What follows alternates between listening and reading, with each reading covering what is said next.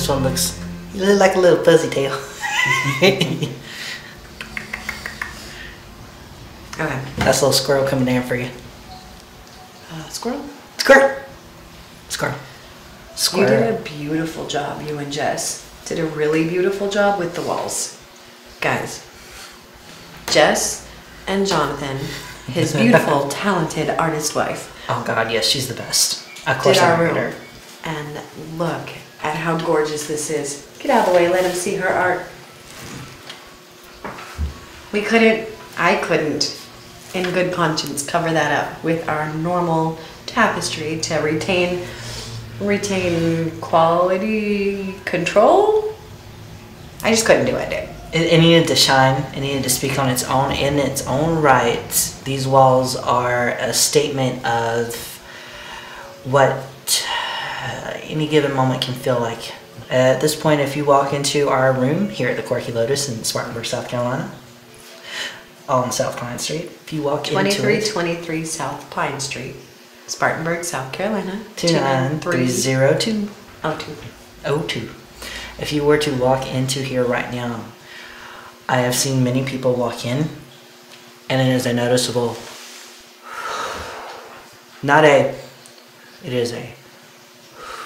It's like that full deep breath that you do right after you eat a really great meal. and you're like, nope, need a button, undo the button, you know, it's about that time. Kind of feels like a good exhale. Yes. I like it. So thanks for joining us again. We have been absent for a couple of weeks between us being crazy sick and then half of us taking a work trip out to the desert to recharge and meet the world's most beautiful grandson. The other half of us getting armpit deep in artistic endeavors. Yes, good Lord, yes. I think my toes are still blue from the paint, and it's been a few weeks. I have smirk toes. But we missed you. So, we're back. Welcome back. It's February, so obviously, since the world's saturated with love, we are going Right. to talk about love. I know, everybody's talking about love.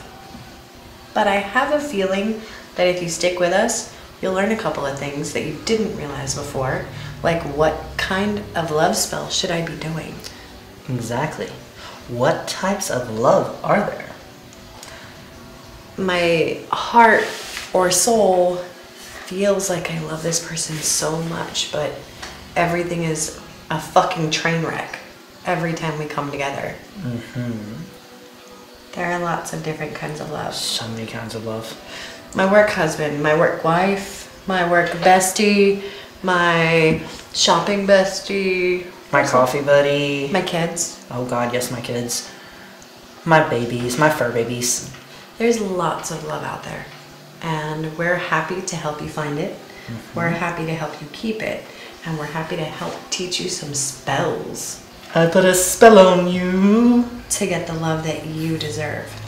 Now, Now you're mine. No, I'm just kidding. that being said, what is the one spell, the one love spell that is guaranteed to work, doesn't violate 120% of the time. doesn't violate anybody's personal space, Consent. and just generally works? It's a love spell.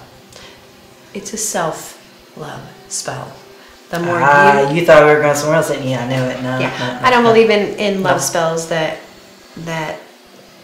curb other people's bodily autonomy or their emotional or spiritual autonomy. For me, that's a line I'm not willing to cross. So what I will teach you, what Jonathan's gonna teach you, what we're gonna work together to teach you is how to change your own vibration so that you draw abundant love to you. Yes. Because you learn to love yourself abundantly. Yes. If you are loving yourself, it's just cause and effect. The love that is meant to be yours will come to you. But all we can ever choose to fix is ourselves, not anybody else. You can pray over a situation. You can light candles to ask your guides or your guardians or your gods or whomever to help straighten the situation out, I would always advise that you set the parameters when you're doing that to align with the highest good. Not necessarily my highest good. But the highest good. There's differences. Generally, if you're going to do a spell on a situation that involves more than just you, I would suggest that you talk about consent. Consent is important. I would suggest that you say, hey, depending on what the situation is and who you're talking to, if it's a Christian, say, hey, can I pray about this?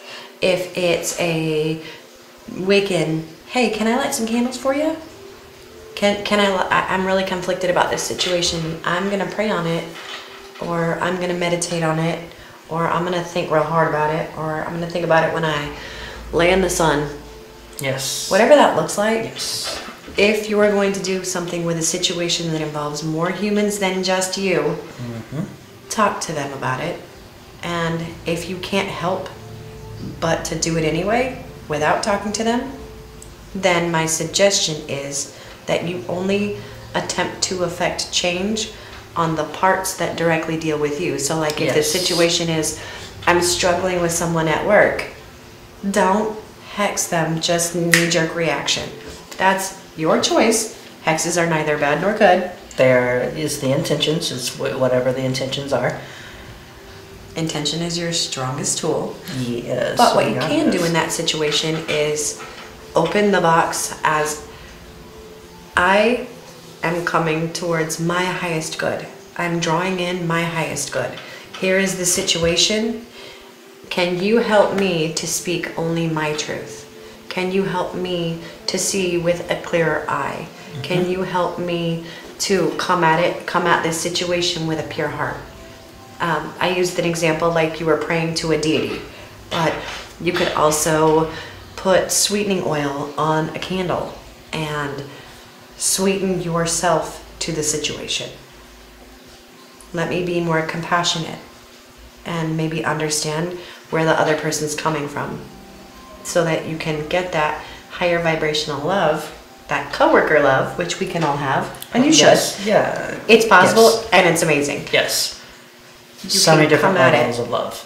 You can come at it from the right space. If your intentions are high, your purity of heart is focused only on you, you're focused on your highest good, there's nothing wrong with that. Do what you will. That being said, I think that Jonathan should tell you about pet love. Ooh, pet love. Not that kind. Not that kind. Wait a minute. Hold up. Not that kind. I was supposed to be like, oh, well, come here, puppy. Come here, kitty. Ew. Kitty. Kitten. Oh, LOL. Yeah.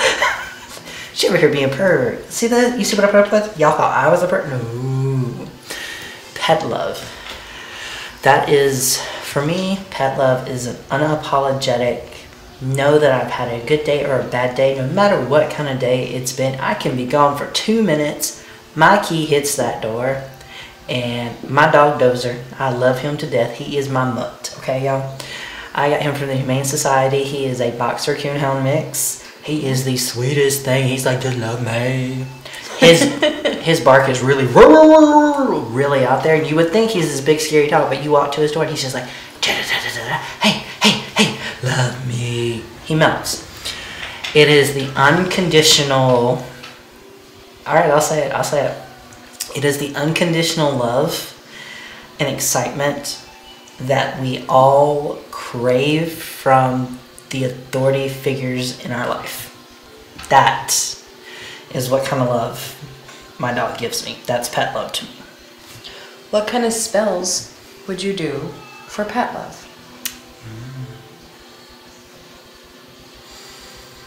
For me, see, this is a little tricky for me because I don't necessarily practice spells in that aspect. I don't... Spells, recipes, rituals, what does that look like for you? Okay, and from a ritual for me, that looks like I make sure that he and I every night go out to the dog park together.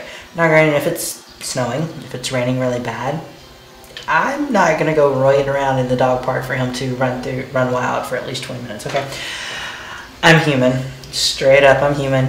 It gets uncomfortable. If I get irritated because I'm wet, I hate my socks getting wet. It's not gonna work as well.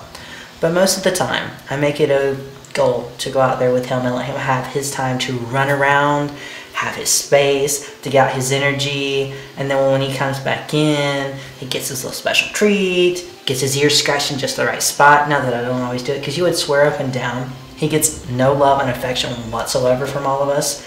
I could lay on the floor with him for 3 hours in a row, and then someone else could walk in and he'd be like, they never love me. But that's what a ritual looks like to me for pet love. That's a strong ritual. Yeah. The needs of the human in the equation are met. The you Yes. in that equation is met. The needs of the partner are met. So in that equation, it would be your sweet dog. Yes. And he's 8 years old, y'all. he would get what he needs. The consent is implied because he comes to you. Yes. He gives signal Yes. that this is something that he is absolutely 100% here for. Yes. The paw will come up or the butt wiggle. That tail, and his turns into like a helicopter. I swear his tail is worse than his bark because his tail will take you out. His bark, not so much, but his tail will take you out. I've had it take my knee and I've been like, oh crap, I'm done. All right. We're going to talk a ton more about different types of love, toxic love, cord cutting, self-love, love spells, recipes, behaviors. We're going to talk about those in our next 2 videos, and we hope that you'll join us. Please subscribe and have a wonderful day. Just in case you haven't heard this from anyone today, we love you. We love you. I love you too. In a very strictly platonic way. I love you. Right. Super platonic. Super consensual. Super consensual. We want Here your you go. highest Have the good. love. Have the love. Where is the love? Yeah. Can Anyway. you feel the Have a great day, love guys. tonight? Dun, dun, dun, dun.